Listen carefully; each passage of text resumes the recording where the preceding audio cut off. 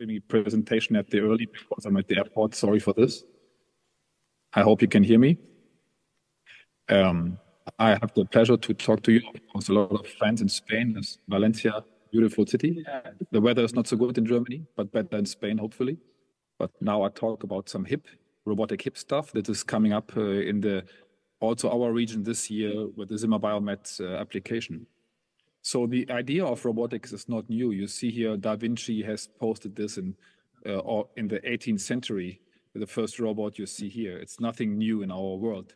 And we know from other subspecialties that robotic surgery and robotics and automatic became a standard of art, and we are in 2024.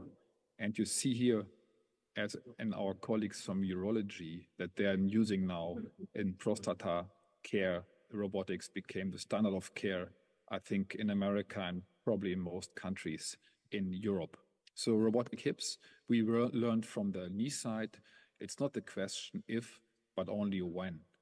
And if you look at the data from the United States, you really see that robotics are jumping off, expected to take a rise of 60% in the future, while navigation doesn't play a big role anymore, as expected in most of the Western countries for the next 5 to 10 years. You see here, this is a poll of the AAHKS summary last year. You see 70% of all US residents have access to robotic surgery. So the future, even not for the older ones, but for the younger generation, the nowadays residents, it's very clear. They have all access to robots in orthopedic surgery, as you see here. The good choice that you see, even in this Australia data, at least we learned that robotics don't hurt. So the failure rate using robotics is not higher than if you don't use robotics. This is something we learned in the past, and this makes sense. Obviously, this is Mako data from Australia because they adopted the Mako heavily for unicompartmental knees and also total knees, sorry. And you know, many of you have maybe heard of the Rosa knee system. The new Rosa hip system also implies into the need of robotic surgery at the hip side. It's a life planning tool. It allows you for the accuracy of the reaming and the precision, especially of the cup placement, not of the femur so far. This is only for the future because it's not CT based. I truly believe that every patient has a patient-specific pathology. So I believe that not all hips are the same, and we have to respect the patient-specific pathology for every individual patient. We learned from previous data that even an experienced surgeon is able to put his cups in the target zone, even if he's very experienced, or sometimes only 60 to 70%, while the robot, as shown here in early results, has shown to be much more effective in putting the cup at the right place as we want to place it, as you see here. This is old data, but very useful, I think. And as we expect, if we come to robotic placement, the accuracy of the robot is higher because we achieve our goal every time the same. The question is more, in my eyes, what is the goal? If you look for Rosa hip, this is a very first version. This is coming out in Europe this year, very soon. It's C-arm based. And it's so far only for the direct anterior approach. And you will see what are the advantages. We need no CT scan. We have 0 trackers, which is new. We need new disposables. There's no bony registration, no line of sight, because we need no camera. So all I will show you in a second is based on intraoperative imaging and the robot and the templating of those two imaging together. So what we do in the placement of the cup, we verify the reamer and the cup position, and the surgeon choice for Rosa cup impaction is assistance or traditional inserter. So the surgeon then chooses the stem, the leg length, and the offset, obviously. So this is, I think, one of the major advantages. We also, of course, have a planner. This is what Miriam from the company, Zimmer Biomet, will show you later today. But I truly believe that one of the most important factors for the future is a spinal pelvic tilt. And as you see here, this can be calculated automatically by the system and can be adapted to your robot. And again, this, I don't want to show you too much, but you see how nicely you can adapt the pelvic tilt and calculate for it. And also in the future, we are able to track the 3D impingement. However, this is only the version for CT-based, which will be available in roughly 2 years. The current version is not 3D-based. You see here some intraoperative images. The system is in use in America, North America, since 2 years already, and again coming to our market this year. You see the setup, no camera, no line of sight, no extra imaging except the C-arm, as you see here, for the DAA surgeons. In America, I have to admit, most surgeons are using a C-arm, which is different than in Europe, or at least in Germany, because not many German surgeons are using any C-arm for total hip replacement, to be honest. However, this is how you adjust the cup, and it's impacted manually with a hammer. However, the robot keeps the cup in place, and this is the main advantage that I see. You really achieve the goal you wanted to achieve with your robot, and that's the advantage over navigation, because I can keep the exact position of the cup as I wanted to have it. As you've seen here, this is an intraoperative image, and you see here the system automatically calculates the inclination and the version of your cup based on your images. However, in order to do so, you need 6 to 7 images with the C-arm during surgery. And again, once the cup is placed, the system automatically calculates you whatever you need to know, and in addition, checks your final cup position. And furthermore, of course, if you want, you can also measure the final offset and leg length and adjustment of your head length if you want to do so.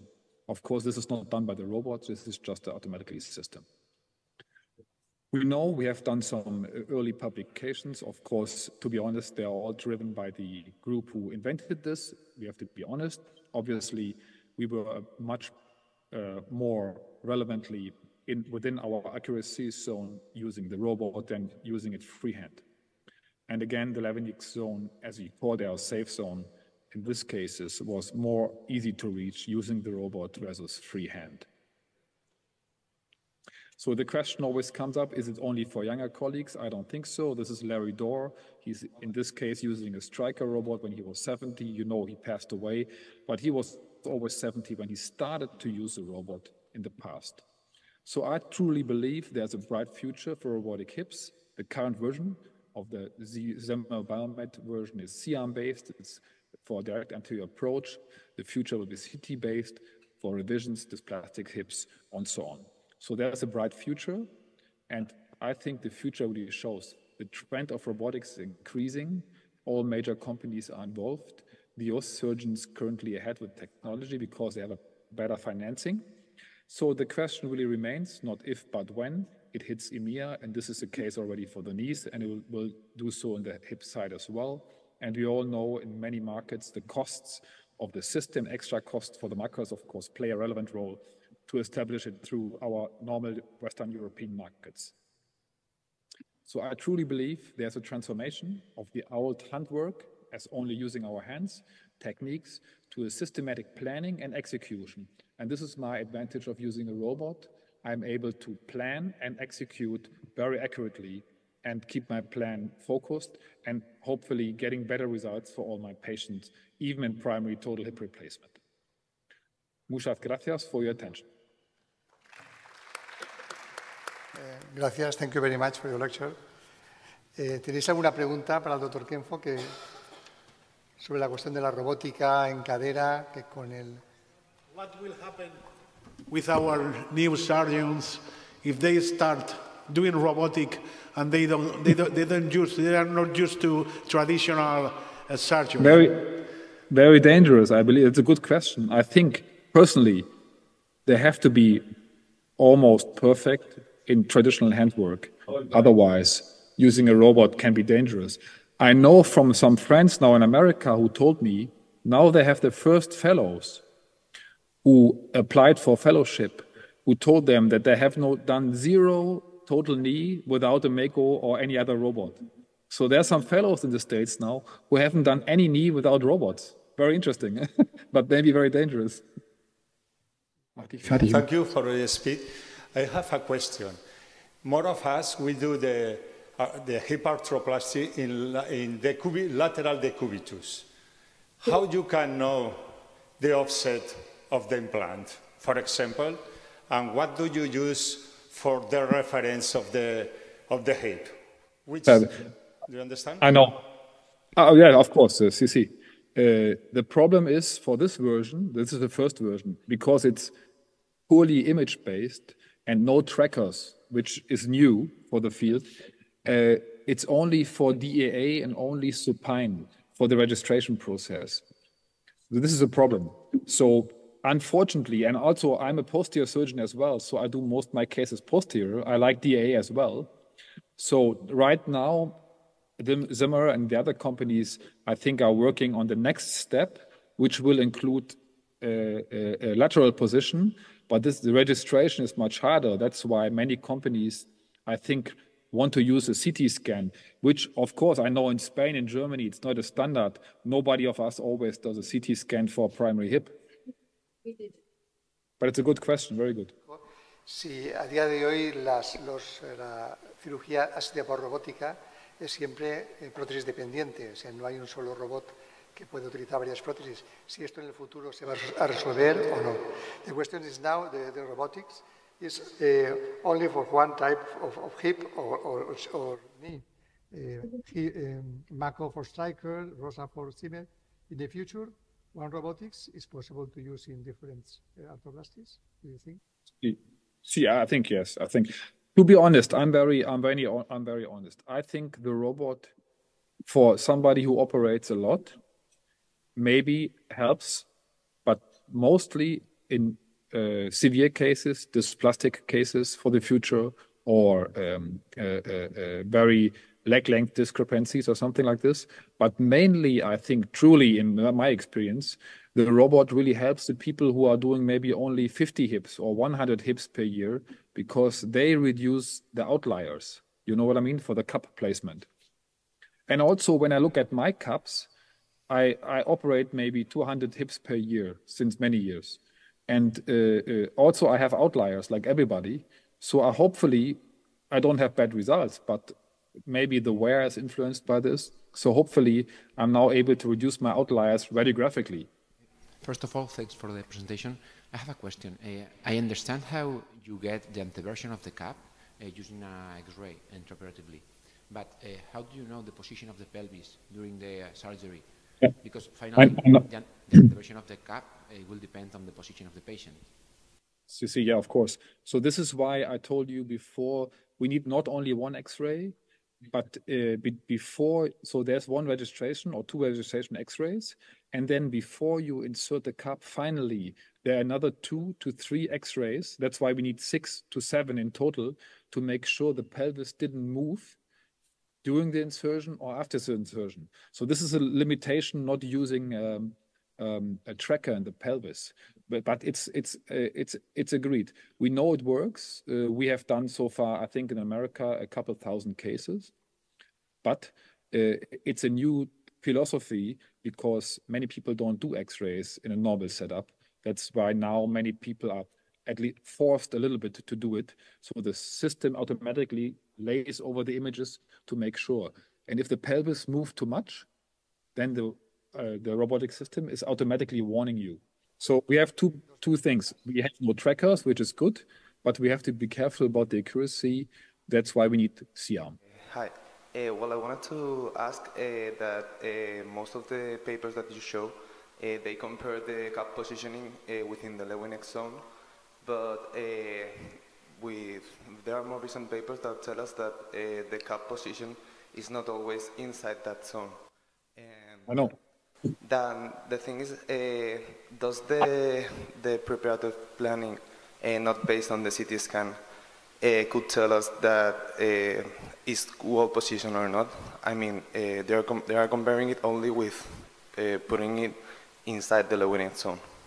Yeah, I agree. So maybe Lewin zones, as we know, is not the only good zone. I think what really helps, as I said, in the future, we are able, even now, in the past, I never did a lateral X-ray of my spine to include the pelvic tilt. So now I include the pelvic tilt because we know the pelvic tilt also changes the real anteversion and inclination of your cup.